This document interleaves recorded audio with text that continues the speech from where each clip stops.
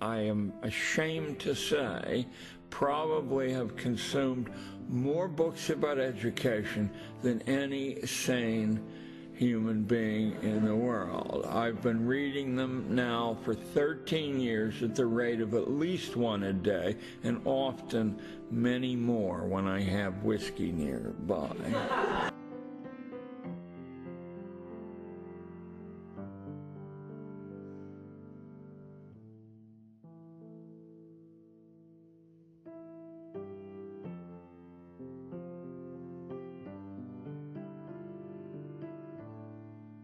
Schooling was designed about 100 years ago. It is not the timeless form that that teacher college textbooks say it is.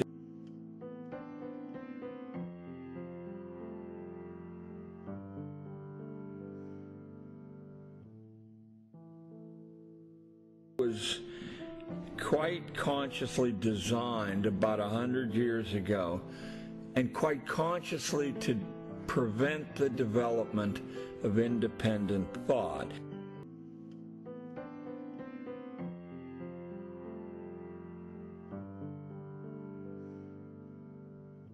That sounds awfully creepy, and it probably is awfully creepy, but the people who did this thought that they were obeying not God's will, but evolution's will.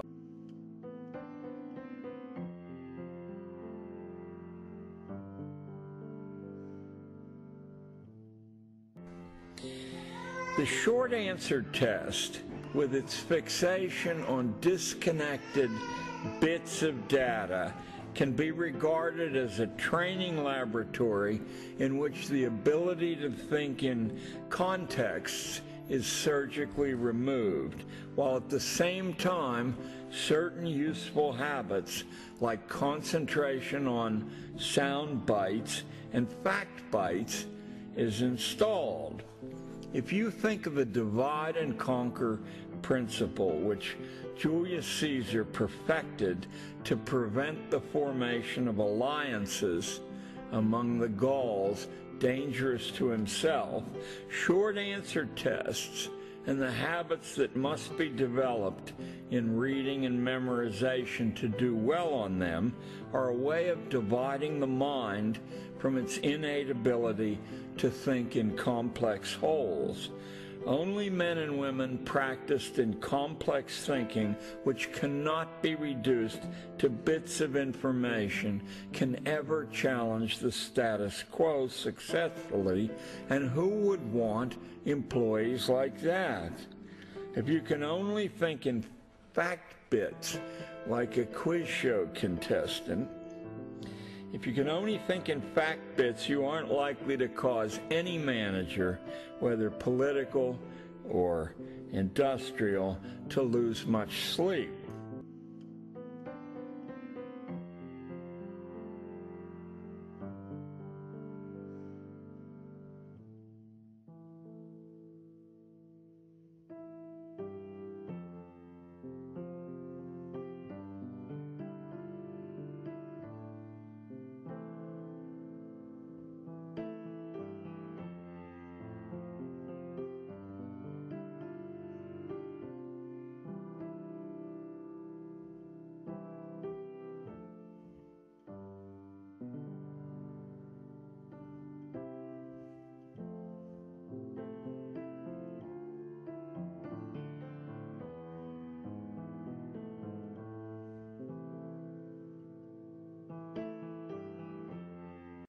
Short answer tests effectively foreclose a student's need to read and think for himself or herself. He need only read what he is told and think of the answer that's going to be required. What is being tested actually is obedience and memory, not the quality of mind.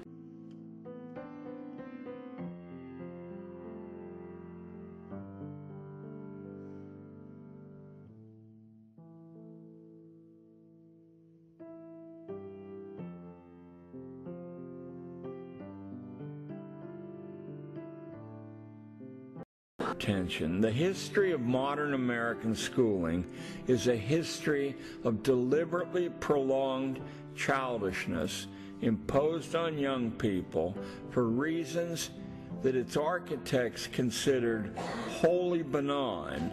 It was intended to enhance the efficiency of the national economy and of centralized social management.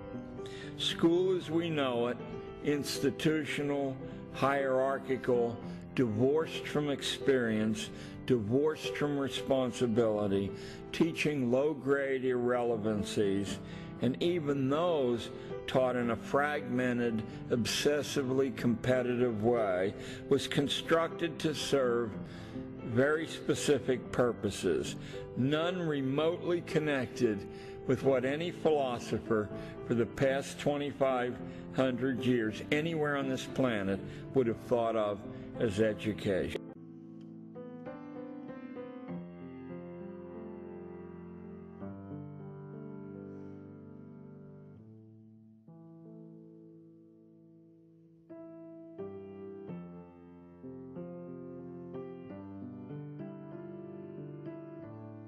The rest of the population utterly addicted to consumption and instantly dissatisfied with what they purchased. Those of you who own a computer know well what I'm talking about. It's urgently necessary that almost immediately upon your acquisition of a computer or a car that you learn that you've made a hideous mistake, that there's a master chip out there and it's coming down the line and it's about to obsolete your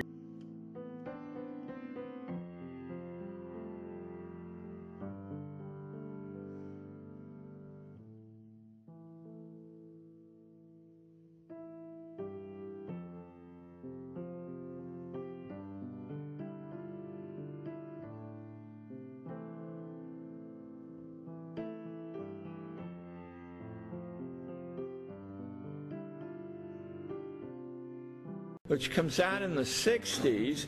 This famous sociologist said the same thing. He said they'd spent 10 years looking, and school didn't make any difference at all. Whether it was good or bad didn't make any difference. I mean, you're at liberty to reserve judgment on that, but I took this piece of information from a wonderful, wonderful book called The Credential Society by Randall Collins. That's Academic Press, New York, 1979. It's a historical study of education and social stratification, and Collins says basically it doesn't make any difference at all.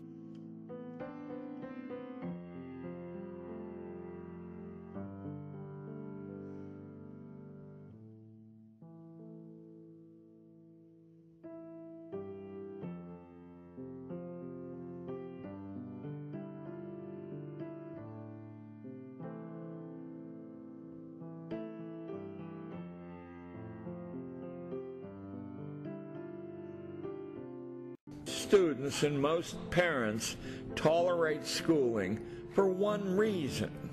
In spite of the idealistic rhetoric, they tolerate it because of its promise of good jobs. And this is where the crisis isn't coming, it is upon us. From the perspective of schools' clientele, they are increasingly being made aware that this promise is just a lie. School is becoming an intolerable waste of time, expensive in both time and money, because the credentials which school offers are increasingly seen as illegitimate. Any of you sitting there who have a PhD degree will know what I'm talking about.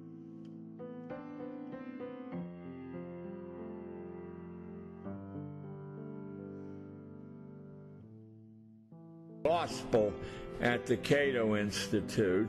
That's Joseph Schumpeter, who's surely one of the handful of influential academics of the 20th century. Creative destruction. So I have read in the last month in the financial press, Investors Business Daily, the Wall Street Journal, the Financial Times, Forbes, et al., that not to worry, creative destruction is on its way. Well, yeah. That sounds like a religious notion to me, which you take on faith. Nothing wrong with faith unless you have faith that there's going to be dinner on the table next week from some miraculous source. I was raised to believe God helps those who help themselves.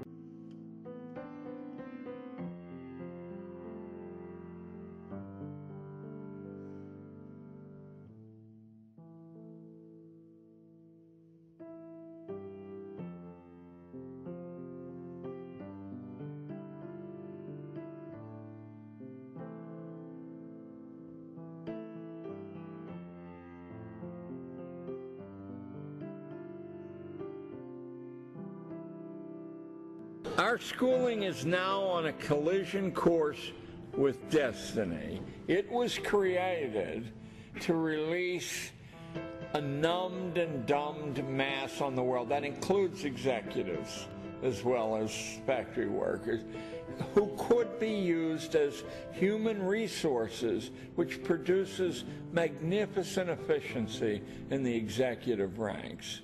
You can decide to spend people here or there, this way or that way, or you can say, sorry, but creative destruction has reached your job.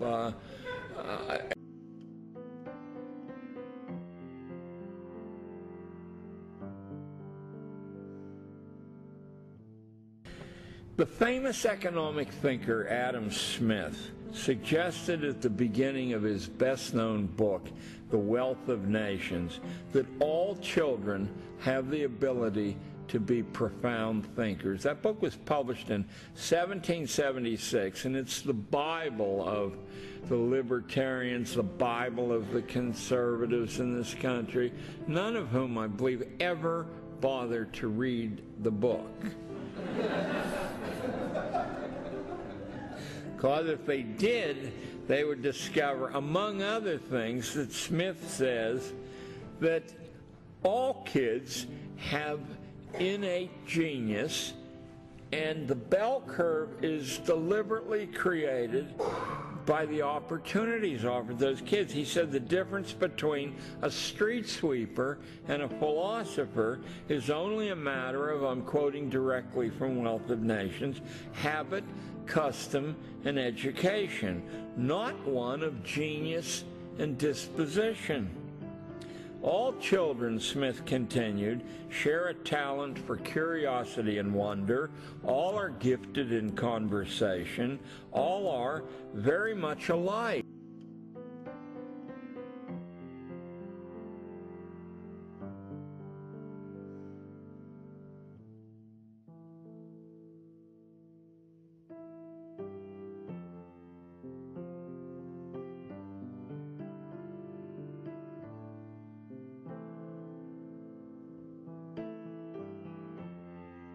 The most controversial thought I hope to leave behind with you is that the cherished childhood that many of us sacrifice quite a bit to protect is a curse on children. It permanently disadvantages them. Nothing on earth, such as adolescence, ever existed until it was invented approximately in the year 1906 by an absolute lunatic who looked like a lunatic, the founder of Clark University, the school for psychologists. Somehow or other, I put his name out of my head, and if you know what it is, don't remind me, because he depresses me so much. Adolescence was deliberately invented.